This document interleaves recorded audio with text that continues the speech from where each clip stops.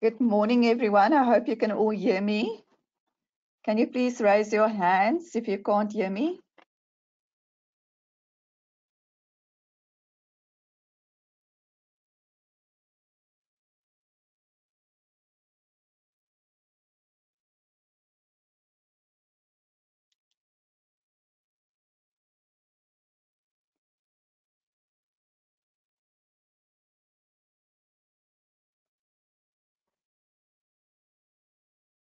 Okay, I see there are still some attendees coming through.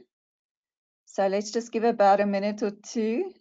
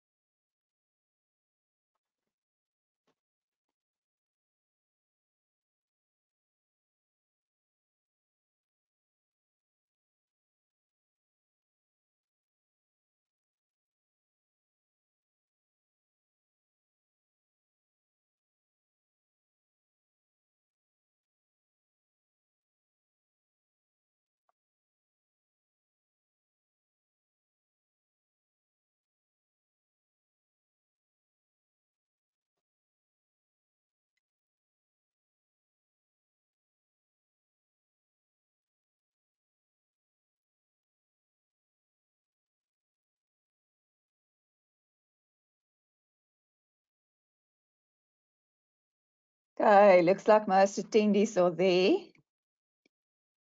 So I think we can start. Okay, good morning, everyone. For those who previously attended history, you will know me by now.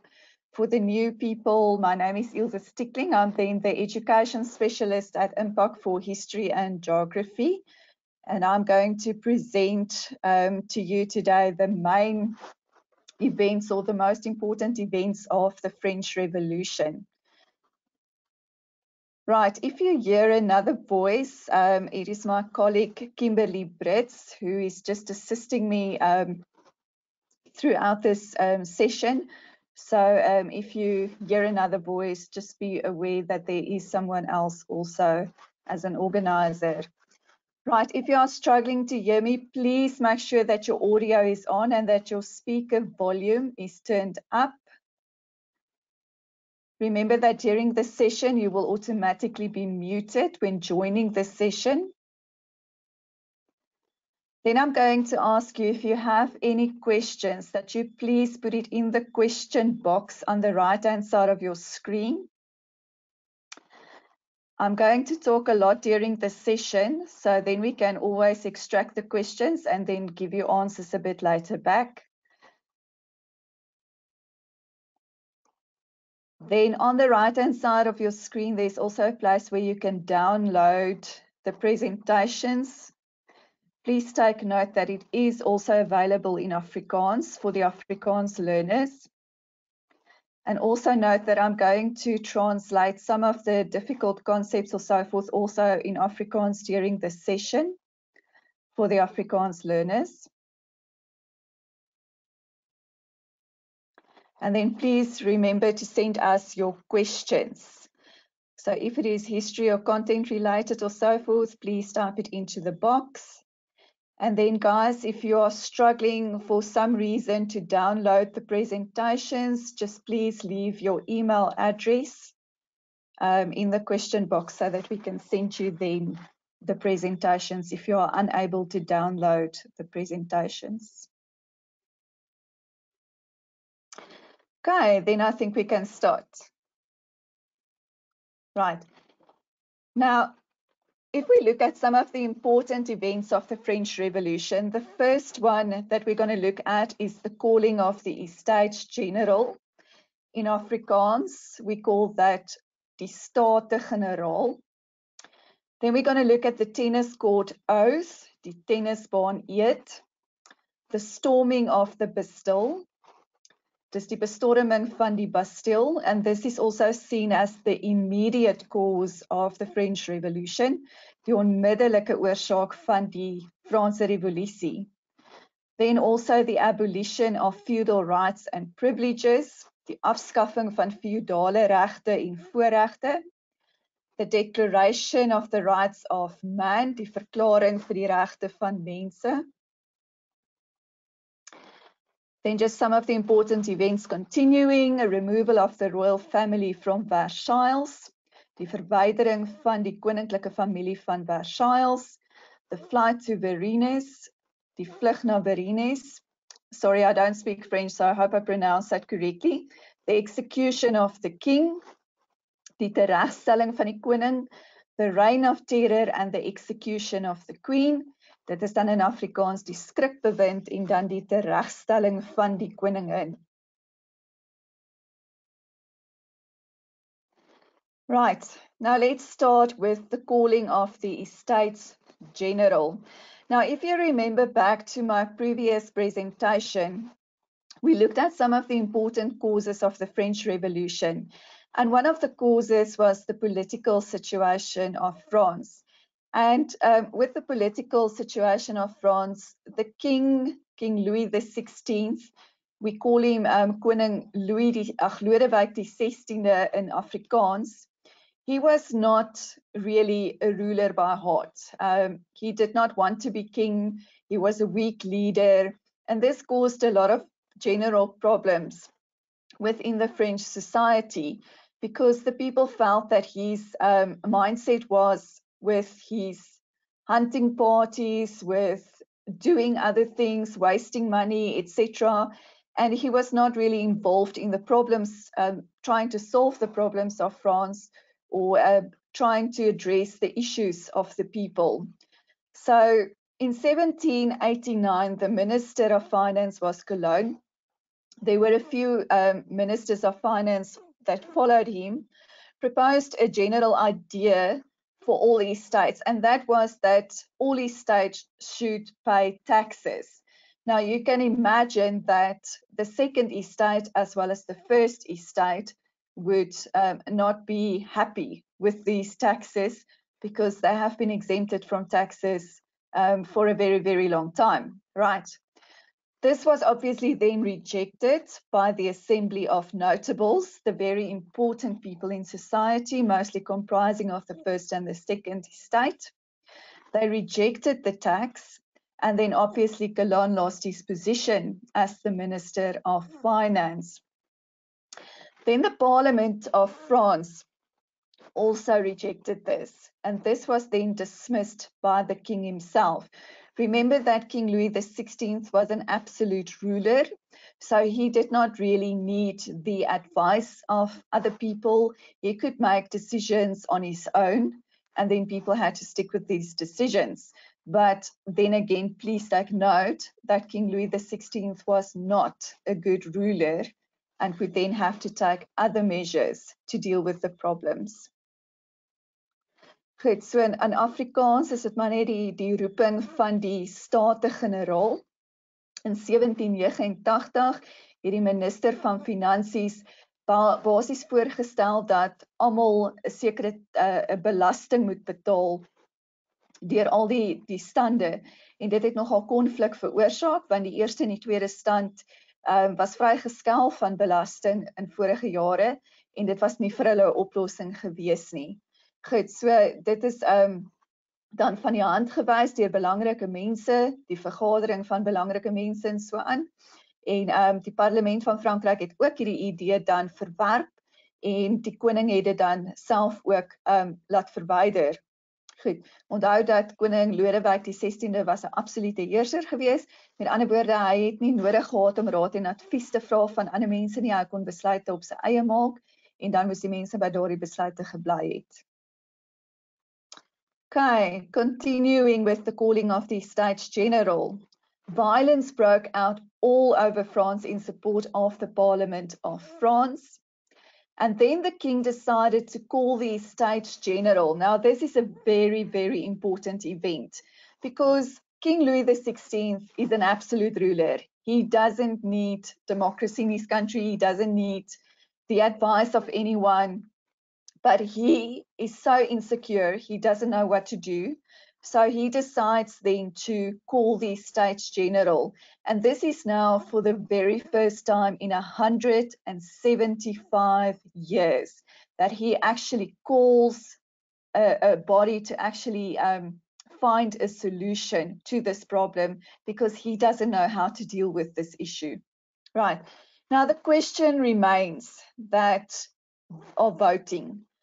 The 30 state made up 98% of the population, and the 30 state in the States General basically wanted a double representation. So now the king had to decide, was the voting going to be done by head counts or estate voting? Now you can imagine if the third estate represents 98% of the population and they then want a double representation, then obviously it will be in the favor of the third estate. So this is another difficult decision that the king needs to make. Right. So vir die Afrikaanse mense vir die eerste keer in 175 jaar was die koning so desperaat dat hy nie geweet het watter besluite om te neem nie, en hy moes dan nou maar die Staten-Generaal bymekaar roep vir die eerste keer in 175 jaar.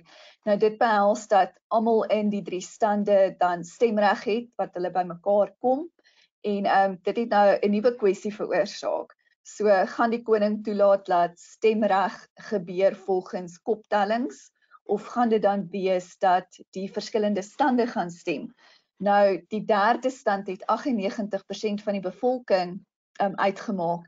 So mens kan dink, en dan het die derde stand ook gevra dat hulle 'n dubbel verteenwoordiging kan kry by die Staten-Generaal, en dit sal in hulle guns ook dan tel, en dit is 'n ander probleem waarmee die eerste 2 stande 'n probleem sal hê en waarmee die koning gevolglik ook 'n probleem sal hê. Right, the tennis court oath. On the 4th of May 1789, the States General met in Paris. Now the 3 estates met in 3 separate halls in the Palace of Versailles. Towards the end of May, the 3rd estate decided to invite the other 2 estates to join them. Right. So this is now within the States General. It's sort of not really, but in terms like a democratic thing that's happening, that all 3 estates are in one building. They are meeting, they are coming up with solutions and ideas and all of those things. And then the 3rd estate, remember there were a lot of educated people in the 3rd estate, and they decided to invite the other 2 estates to join them so that they can have a bigger representation of ideas and so forth, right? So in a sense, this is also very historical if you look at the feudal history of France. Now, the 3rd estate was represented the overwhelming majority of the population. Now, it also changed its name to the National Assembly. So it was not the Estates General anymore. They changed the name to the National Assembly. And the 3rd estate had the right to do that because they're comprised of the majority of people representing the majority of people in this Estate General. So the Estates General now became the National Assembly. The clergy as a whole, remember the clergy is the first estate. In Afrikaans die kleres, hulle was die eerste stand gewees, onthou dit was die Rooms-Katholieke Kerk, right, the Roman Catholic Church. Now they decided as a whole to join the 3rd estate. And again, this is already revolutionary. Revolutionary in a sense of just talks that took place, joining together, giving ideas, being polite with one another, all of this achieved without any bloodshed so far. Goed. So die Staten-Generaal het in Parys ontmoet Die 3 stande het in verskillende sale ontmoet en die derde stand wat die meeste van die bevolking verteenwoordig het dan besluit, hulle wil die ander 2 stande ook nooi, sodat hulle meer idees kan kry en vorendag en daar geweldige samewerking kan wees, want dit is tog wat hulle wou gehad het.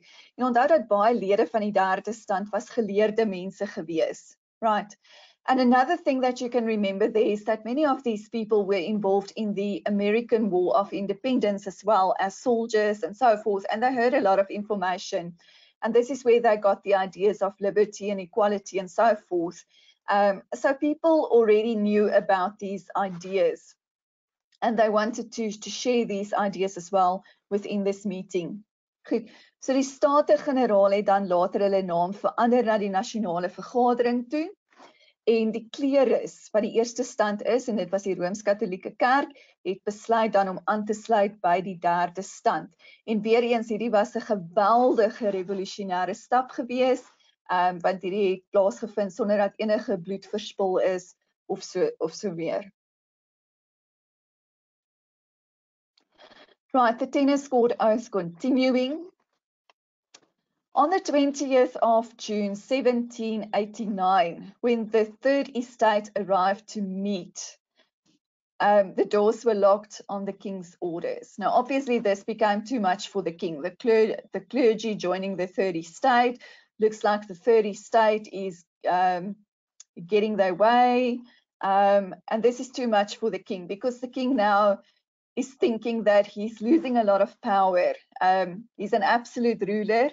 But, you know, when he decided to call the Estates General, he did not think this was going to be the outcome. This was going to happen, right? So in some sense, to try and keep his position of power, he decided to lock the doors so that the people could not meet.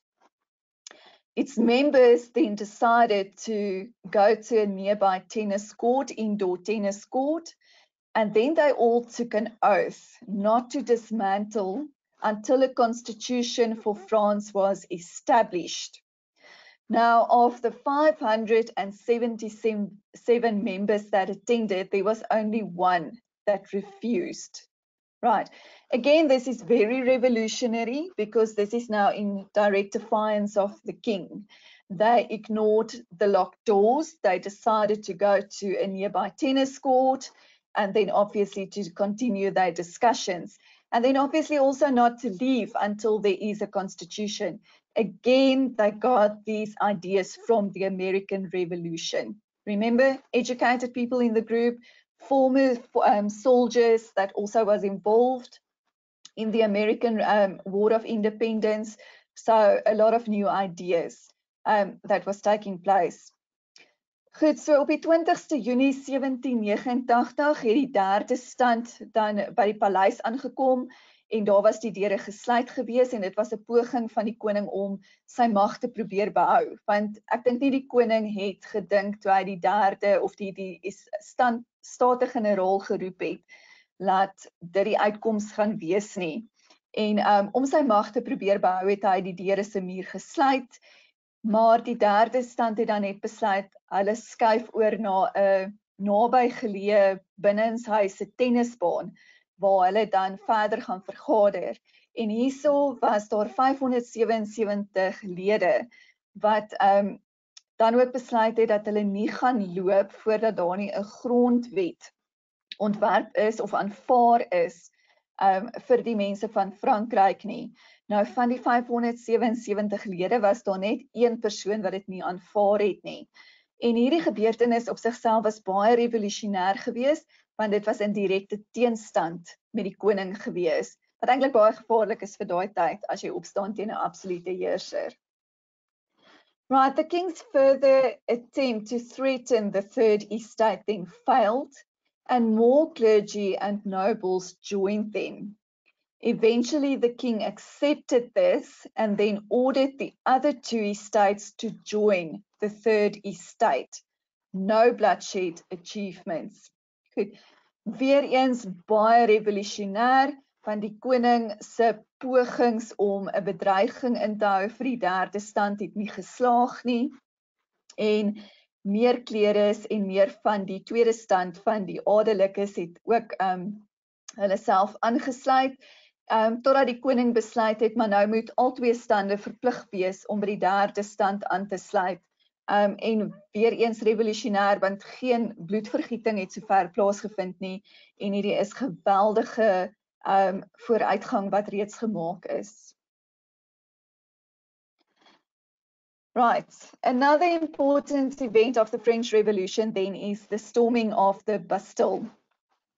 Now in the background of the slide, very, very lightly, you will see that there's the building of the Bastille.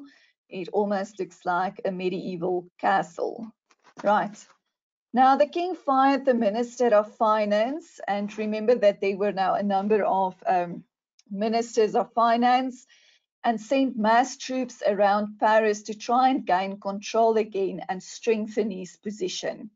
So every time that the king gives in, he actually regrets his actions, and he feels that he's losing power, and he's also scared that he's going to lose his position in society. So obviously he now tries with other attempts to try and counteract his former decisions. So this time he would now send troops to Paris to surround Paris, just to protect his position as such, but also to give a very strong message to the third estate that he's still in charge and he can still do what he pleases to do. Goed, so die bestorming van die Bastille, die koning het die minister van Finansies, onthou daar was nou al reeds 'n paar gewees, elke keer as iemand iets voorstel dan word hy maar afgedank of wat ook al. En die koning het hierdie keer massa soldate of troepe rondom Parys gestuur om weer te probeer beheer neem van die situasie. Want elke keer as hy ingee of toegee, dan voel hy sleg en hy voel hy is besig om sy posisie as koning verder te verloor. En dan dink hy aan die volgende poging wat hy gaan doen. En hierdie keer was dit om massas troepe rondom Parys te stuur om Parys dan te beskerm as sulks. Right. Now there's a fear that existed among the people of France, and that was that the king would try to overturn the development that was already made by the National Assembly. So 'n geweldige vrees van die mense van Frankryk.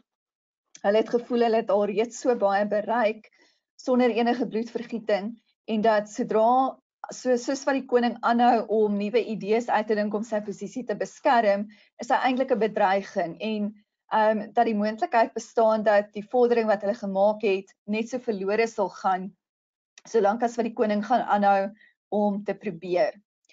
So then we start with the immediate cause of the French Revolution, and this is regarded the storming of the Bastille. On 14 July 1789, and this is still as a celebrated day in France annually,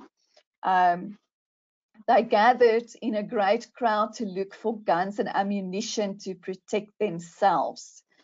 First, they raided the Invalides and got firearms, but very little gunpowder and bullets.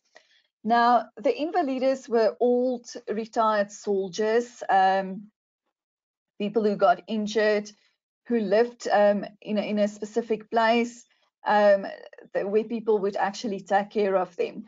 And for the Afrikaans people, this is actually interesting because remember that we also have a French heritage in South Africa with the French Huguenots that came to South Africa. And I don't know if you heard the word in Afrikaans as well, where people speak about invalides. And this is where it actually comes from. So they got very little firearms and very little gunpowder and bullets and so forth from the Invalides. And then they decided to storm the Bastille. Now, the building that you see there in the background of this slide basically was a symbol of oppression. If you remember back to my previous session, we talked about the absolute rulership of King Louis XVI.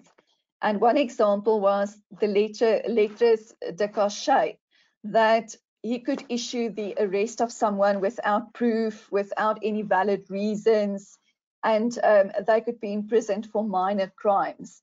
Now, the Bastille was a prison that most of people that received or were arrested with the letters of the cachet was kept within the Bastille.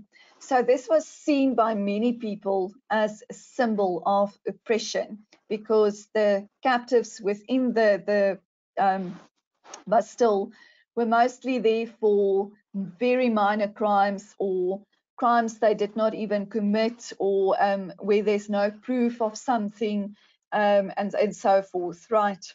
So they killed the governor, and then they paraded with his head on a stick in the streets. This event is then viewed as the immediate cause of the French Revolution. Now, before they went into the Bastille and they killed the government and so forth, there was already a lot of fighting alongside the Bastille between the soldiers of Paris, of the king, obviously the people trying to defend the Bastille, and then obviously the people trying to say that change needs to take place. Goed. So die 14de Julie 1789 is nou nog in Frans 'n baie belangrike gebeurtenis. Dit word nog steeds jaarliks in Frans gevier, in Frankryk gevier. Weer eens het hulle besluit die mense om die invalides eerste aan te val, sodat hulle kan vuurwapens kry om hulle self te beskerm, maar daar aangekom het hulle nie vreeslik baie ammunisie en koels en sulke goeders gekry nie, en hulle toe besluit om die Bastille aan te val. Weereens, die Bastille was 'n simbool van onderdrukking gewees, want baie mense wat die letters de cachet gekry het, wat gearresteer is sonder enige geldige redes of wat ook al, is in die Bastille aangehou. So dit is gesien as 'n simbool van onderdrukking. Nou daar was gevegte gewees tussen die soldate gewees, daar was gevegte gewees, en hulle het uiteindelik in die Bastille ingegaan, hulle het die gouverneur gearresteer, hulle het hom toe nou doodgemaak, hulle het met sy kop op 'n stok rondgeparadeer in die strate, net om 'n punt te bewys dat hulle baie ernstig is oor die revolusie en dat verandering moet plaasvind.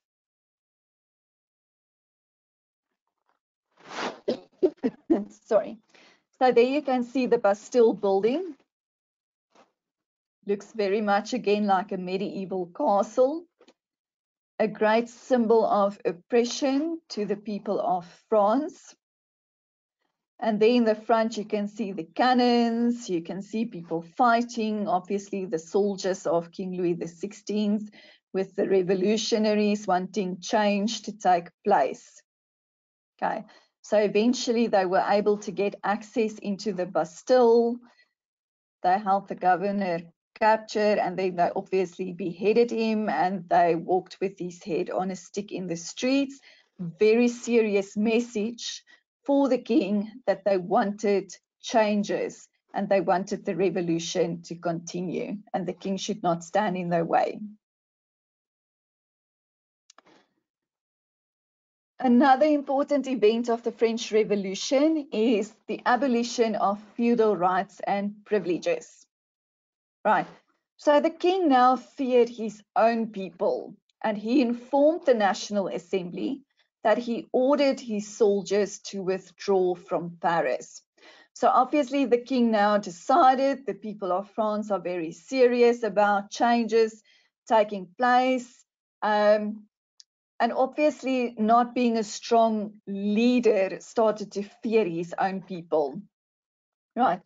Another problem that still existed in France is that bread was still very expensive. Remember, the Third Estate, most of these people are in poverty. This is a staple food for them. They need access to bread for survival and so forth, but there's a huge shortage of bread in France. Remember, in the previous session, we also discussed that there was a drought in France simultaneously. Riots broke out all over France, with some killings also taking place. And then there was also fear in France that aristocrats and foreign powers will intervene to try and stop the revolution. Fear led to many protests where peasants took the law into their own hands and attacked castles and manor houses. As a reaction to public unrest, the Third Estate abolished all feudal rights and privileges. Because remember, the 30 Estate was now in a very powerful position in France regarding the calling of the Estates General and then changing to the National Assembly. Goed, so die koning was nou bang vir sy eie mense gewees, hy het gesien waartoe hulle in staat is, en hy het dan vir die nasionale vergadering laat weet, dat hy sy soldate onttrek het uit Parys uit. 'n Probleem wat geheers het in Frankryk was dat brood ongelooflik duur was, onthou daar was ook 'n droogte gewees, wat in Frankryk geheers het, en oral was daar betogings in Frankryk gewees, want mense was verskriklik ongelukkig gewees. Daar was moorde gewees in Frankryk, waar mense doodgemaak is in konfliksituasies. In Frankryk was daar ook nou 'n vrees deur die gewone mense dat oorseese lande gaan ingryp, want onthou baie Europese lande was maar uit koninklikes en goed ook bestaan, wat mag gehad het om aan te val.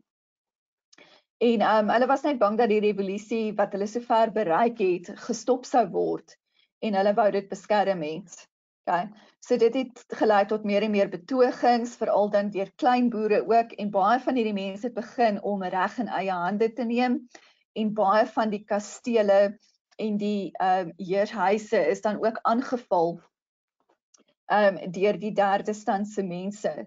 En die derde standse oplossing tot hierdie probleme was om dan weg te doen met alle feudale regte en voorregte, en dat basies dat mense gelyk gesien word in 'n samelewing, en dat wat vir een geld dan basies vir 'n ander persoon ook.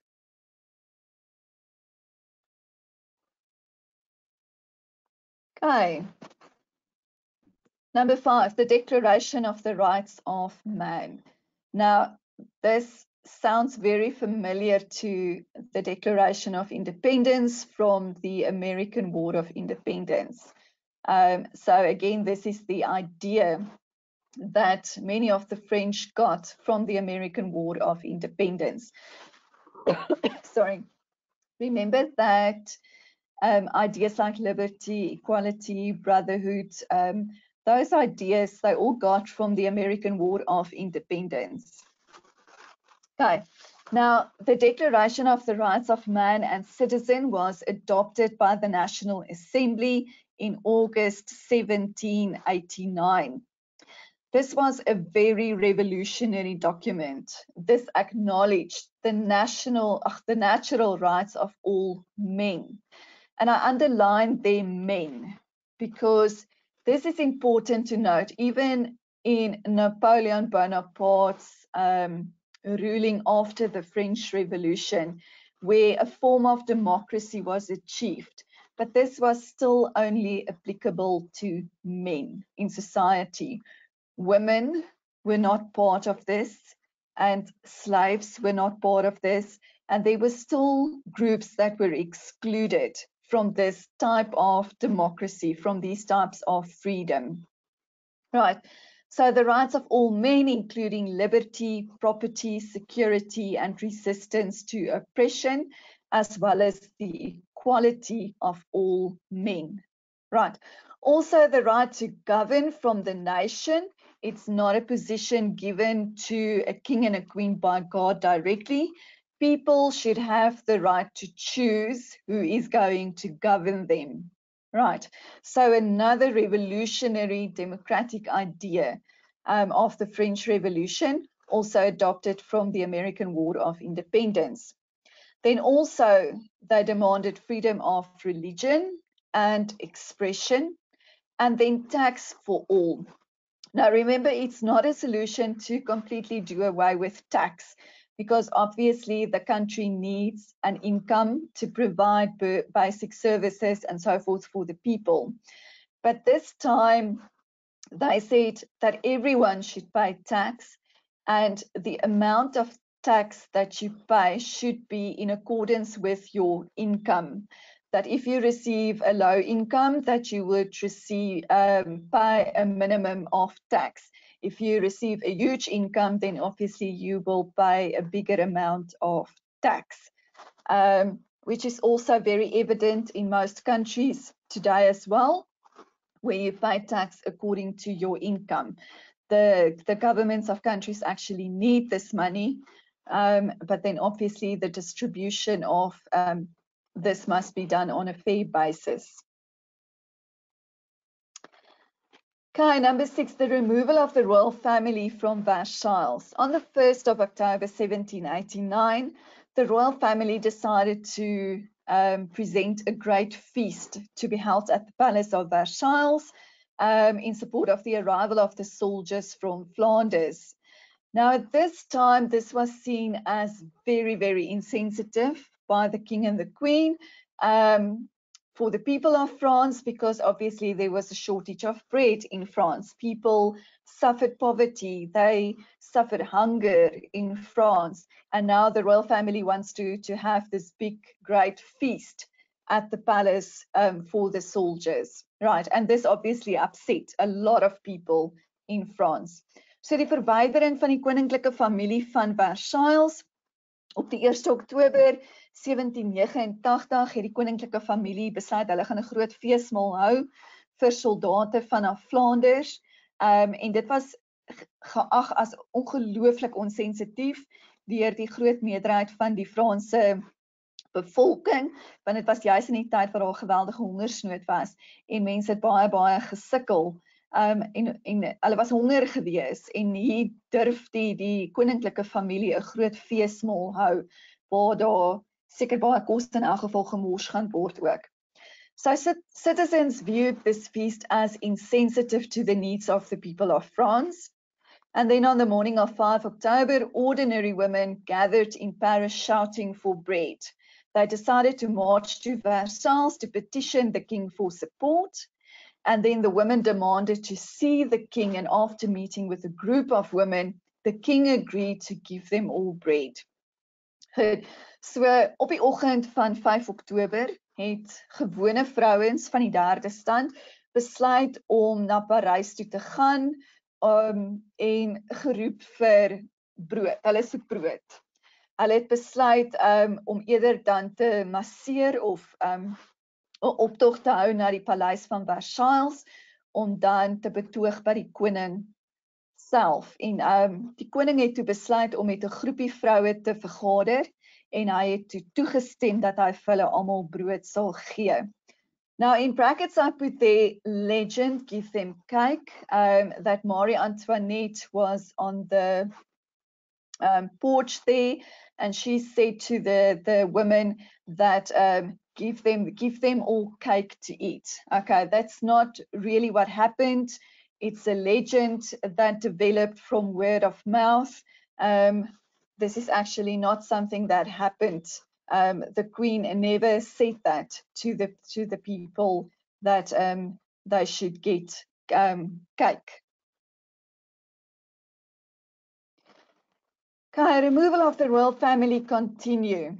At about 11 o'clock at night, a group of 20,000 men from the National Guard then marched to Versailles, and they now demanded the king's presence in France.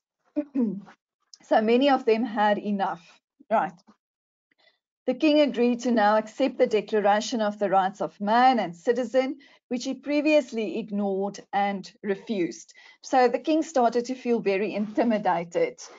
You can imagine if 20,000 men are marching to the palace, and there's, after talking to the women who are angry and they wanted bread, and now the men arriving at the palace, and obviously then decided, okay, I will sign and accept this Declaration of the Rights of Man and Citizen, feeling quite threatened. The palace was broken into then by a mob, and the king finally agreed the next afternoon to go with his family to Paris.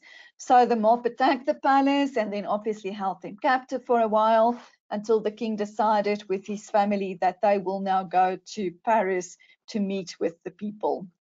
Okay, so die koninklike familie was nog steeds by die paleis van Versailles en omtrent 11 uur in die aand het 20,000 mans van die nasionale garde gemasseer na Versailles toe, en hulle het aangedring om dat die koning moet gaan na Parys toe, waar hulle beter met hom kan praat. Dan die koning het uiteindelik die verklaring van menseregte en voorregte aanvaar, waar hy dit voorheen nie wou aanvaar nie, want hy was geweldig geïntimideer gewees deur hierdie gebaar van die 20.000 mans by die kasteel, en ek dink hy het ook nogal begin bang voel op hierdie stadium, en toe het 'n groep mense ingebreek by die paleis, die koning hulle so 'n bietjie gevange gehou daar, tot die koning en sy familie die volgende middag besluit het, hulle sal wel na Parys toe gaan, om met die mense te praat of hulle te ontmoet.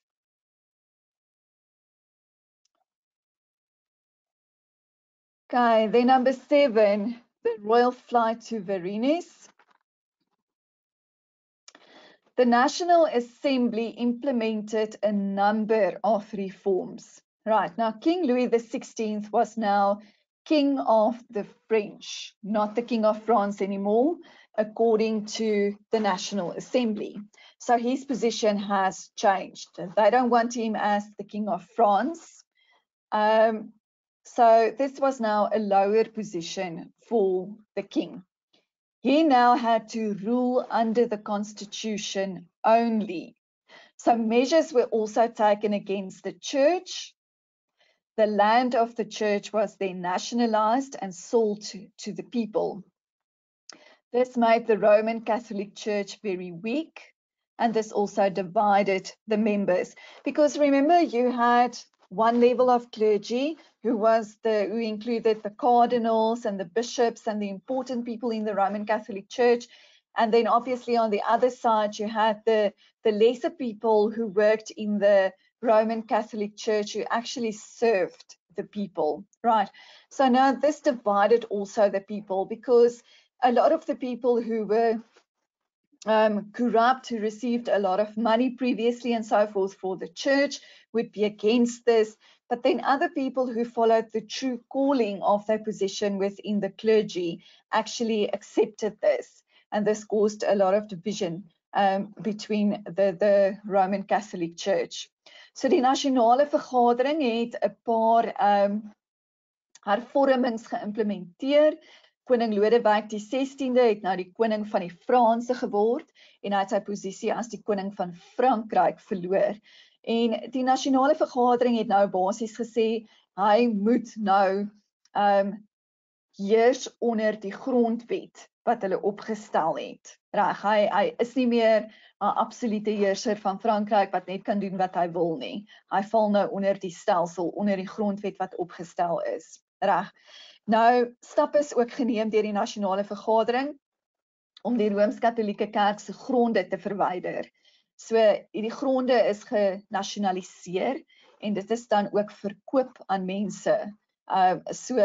En dit het ook baie verdeling veroorsaak onder die mense van die Rooms-Katolieke Kerk, die wat voorheen baie mag gehad het, wat geld gekry het, wat baie korrup was in die kerk, was teen dit gewees, maar dan ook, ekskuus vir daai, maar dan ook die Rooms-Katolieke Kerk was dan ook baie swak gewees en verdeel, want aan die ander kant het jy ander lede van die Rooms-Katolieke Kerk gehad wat nie so sterk was nie, wat diens wou gelewer het aan die mense wat dit dan verwelkom het. King Louis XVI was a committed Catholic, and this made him very, very upset. He decided to flee with his family to seek assistance from Austria. And then the leader of Austria was Emperor Leopold II. Now that was also the brother of King Louis XVI's wife, Marie Antoinette. Now, remember that where royalty existed in Europe during the Middle Ages, a lot of royalty decided to marry with royalty from other countries to keep the royal positions within Europe, right? So this is also just one example to keep the relationships between the various European countries strong and going on. Right, so King Louis XVI decided to flee with his wife and his children to Austria to ask for assistance from the Emperor of Austria. They only got as far as Varennes, was actually far, where the king was then recognized and he was stopped. So koning Lodewijk die 16de was 'n baie toegewyde Katoliek gewees en dit het hom verskriklik ontstel dat die grondgebied van die Romeinse Katolieke Kerk weggeneem is en hy het dan besluit om met sy familie te vlug na Oostenryk toe en dan te ontmoet met keiser Leopold II. Nou dit was die broer gewees van Marie Antoinette. Nou in Europese lande was dit 'n ding gewees dat koninklikes ondertrou het met mekaar om die magsposisie en die koninklike posisies te handhaaf en dan ook om bande te smee tussen verskillende Europese lande. Goed, hulle het sover as Verrinus gekom. Toe is die koning geïdentifiseer en uitgeken en hulle is gestop en hulle is dan terug vergesel na Parys toe.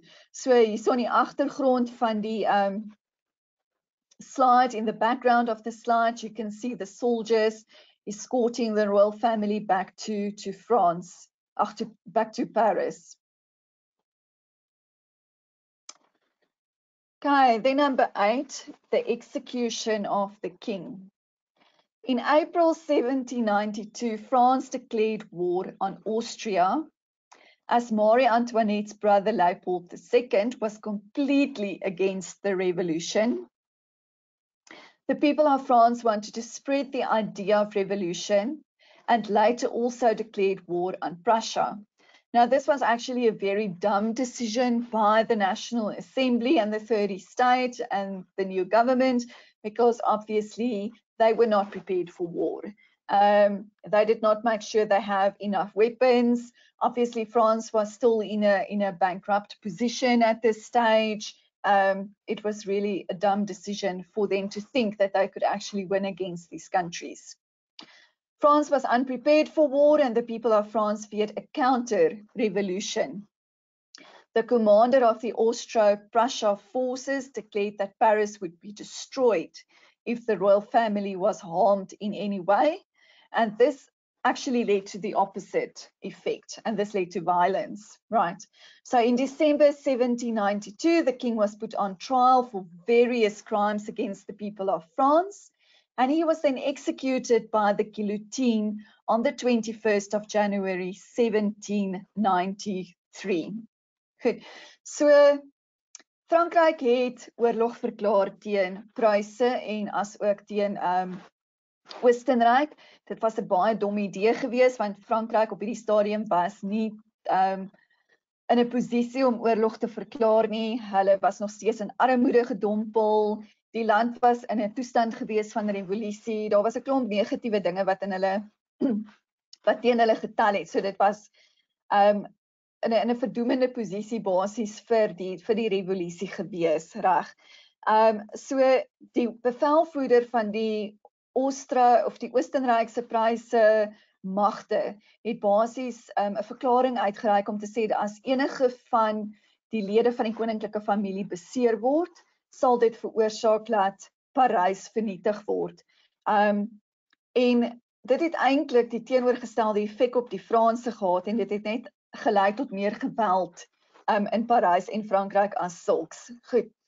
In Desember 1792 het hulle die koning op verhoor laat gaan en hy is dan skuldig bevind aan 'n klomp misdade teen die mense van Frankryk wat teen die nuwe grondwet gegaan het en hy is dan tereggestel deur die valbuil of die guillotine op die 21ste Januarie 1793. So om baie seker te maak dat die ander lande nie vinnig besluite kan neem ten opsigte nie, stel die koning tereg.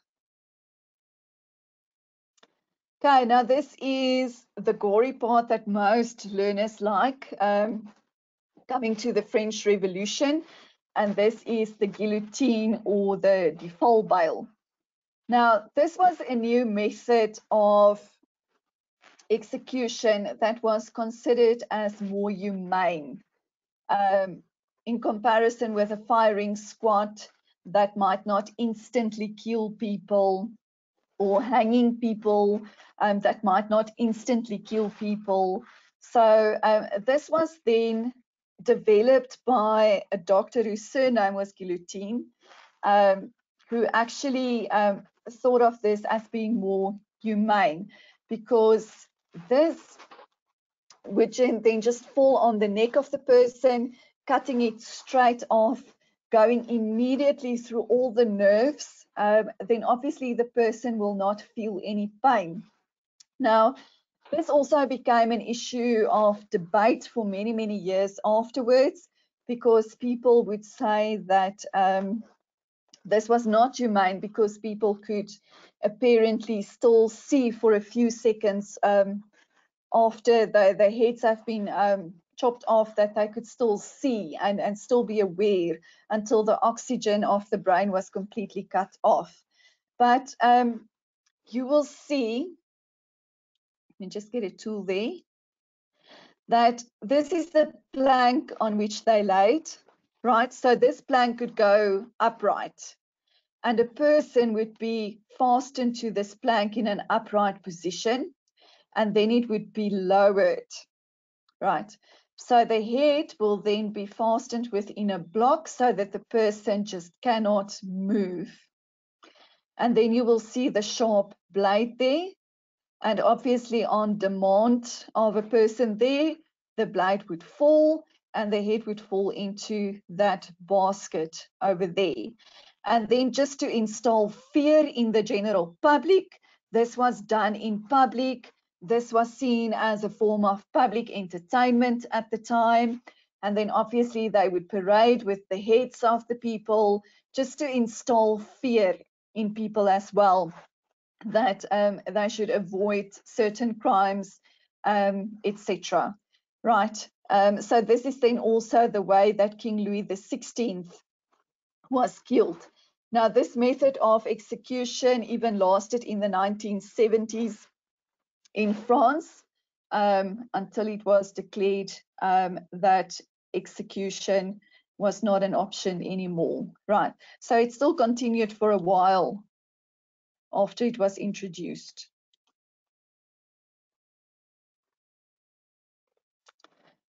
Right, the Reign of Terror and the execution of the Queen. Now, the Queen was also put on trial without any proof of accused crimes.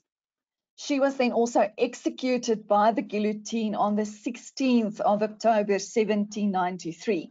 So remember, the King was executed in January and then the Queen was executed in October. She died with a lot of dignity. Goed. So die koningin is ook verhoor sonder dat daar enige bewyse was vir die misdade waarvoor sy beskuldig is nie.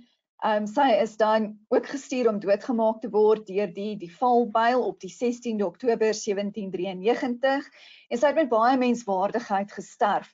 Sy het selfs voor haar dood het sy om verskoning gevra vir die mense van Frankryk vir die misdade. So before her death, she actually asked the people for forgiveness for what she has done. Right. Now, her son was the next heir of France. He was imprisoned, and then he was treated extremely bad in prison, and he later died of tuberculosis at the age of 10. Goed, so Marie Antoinette en Lodewijk die 16de se seun wat die volgende opvolger was, is in die tronk gegooi. Dit was verskriklike slegte toestande daar gewees en hy is later dood aan tuberkulose op die ouderdom van 10. Sy daughter Marie Therese survived. She was sent to live in exile outside of France, obviously with the option of never returning to France again. So die dogter Marie Therese het oorleef. Sy is gestuur om buite die wyke van Frankryk te leef en obviously kon sy nou nie weer terugkom na Frankryk toe nie. The Committee of Public Safety now unleashed a reign of terror. In Afrikaans noem ons dit die skrikbewind.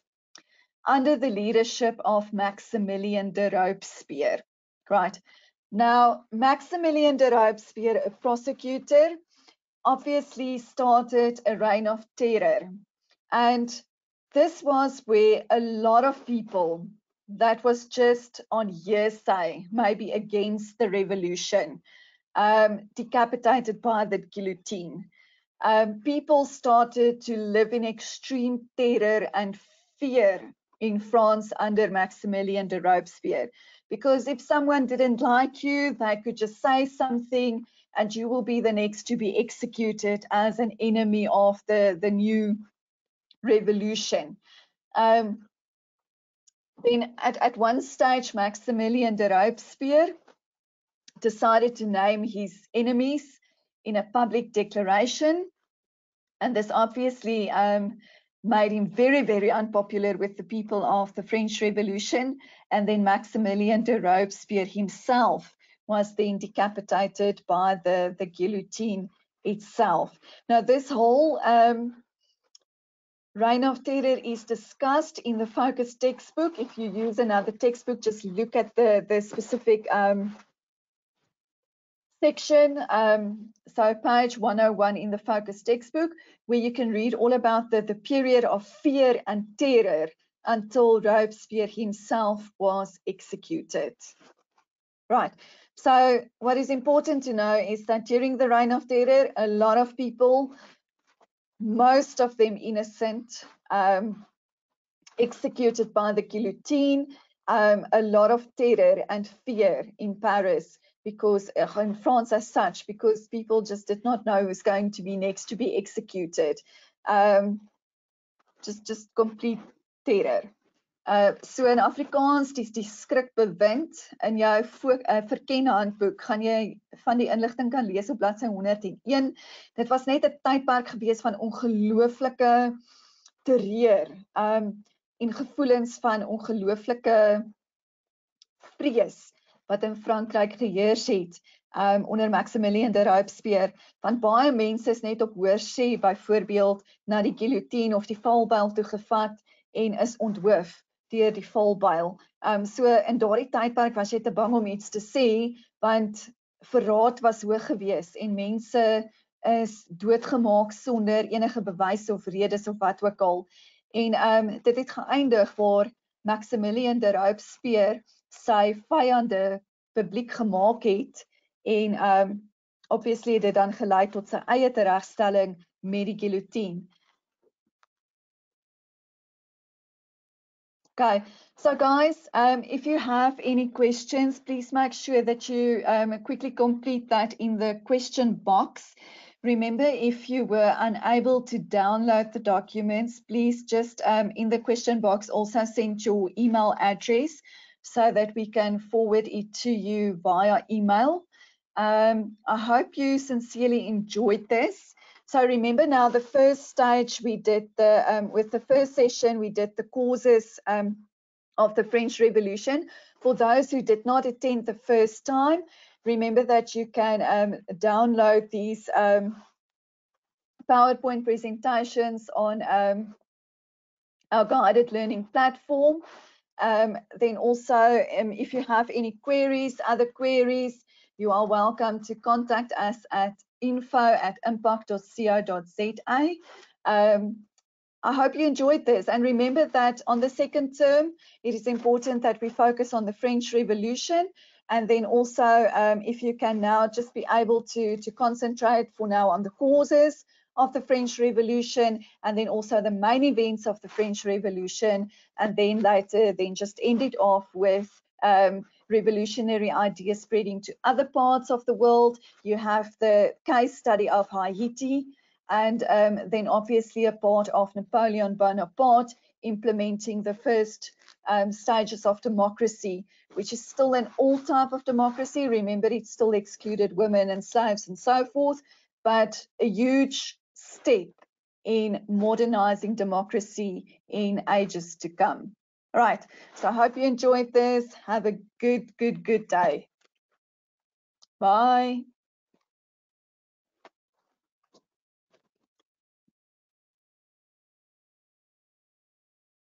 Kimberly.